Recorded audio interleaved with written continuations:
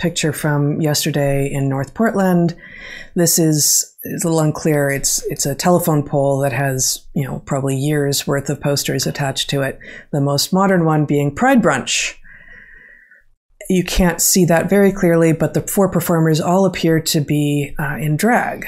And so I thought, okay, Pride Brunch, cool, I guess. You know, Pride Month has never meant anything meant. Yeah, that's the term. That's the term. Anything in particular to me, but it's, you know, it's been in existence as long as I can remember. And okay, click through though. You know, go to that whatever that code is called. Yeah, the QR code. And Zach, if you would show my screen briefly.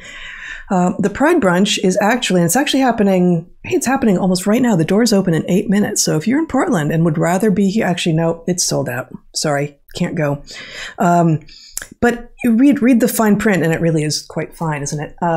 Here, a little bit bigger. And find that it's an all-star cast for a drag queen brunch.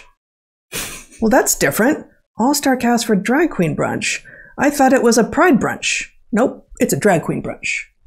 I'm sorry, not the same. Yep. So I want to protect children before I want to protect sex workers. I want to protect women before I want to protect trans women's rights to be in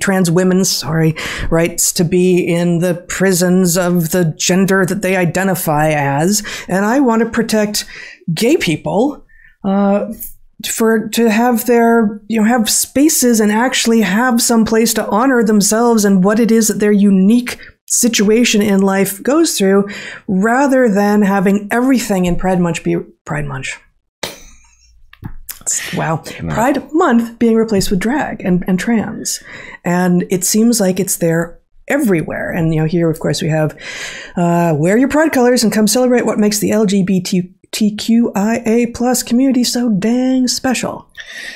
Yeah, this is a topic much better covered by others. I'm thinking in particular of Katie Herzog and Mike Solana, two of my, and Douglas Murray, of course, all make related points very, very well. But there is something, you and I are old enough to remember when being gay was far more of a big deal than it is now. Oh. And one of the things that those who truly did harbor bigotry about homosexuals used to say was that, you know, that this was somehow about recruiting children. Right. Now, the problem is that that's not what gays were doing, but there is that element here. And of course, we can, now that the community has got all these other letters associated with it. Right. And that I'm struggling for terminology that I shouldn't be struggling for. Yeah. But, you know, garden variety gay folks are now being challenged by their supposed community, right, for simply being gay. That's because that has successfully been understood as a normal phenomenon. The point is there's this other element that is now pushing really fringe, dangerous stuff involving children. And, you know, one has to feel tremendous sympathy for homosexuals who did finally win their place in society.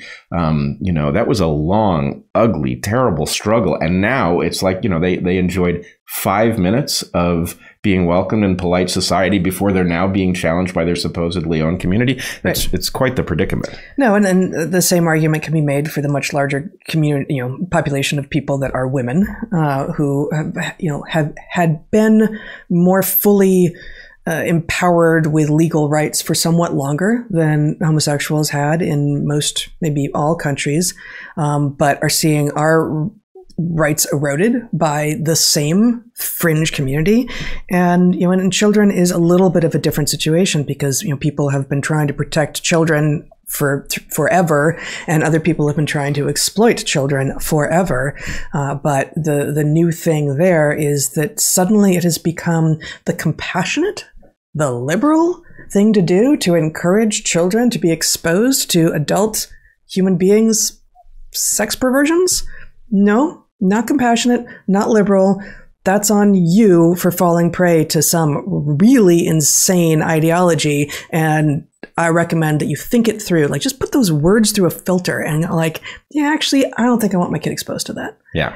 I don't think I want anyone's kids exposed to that.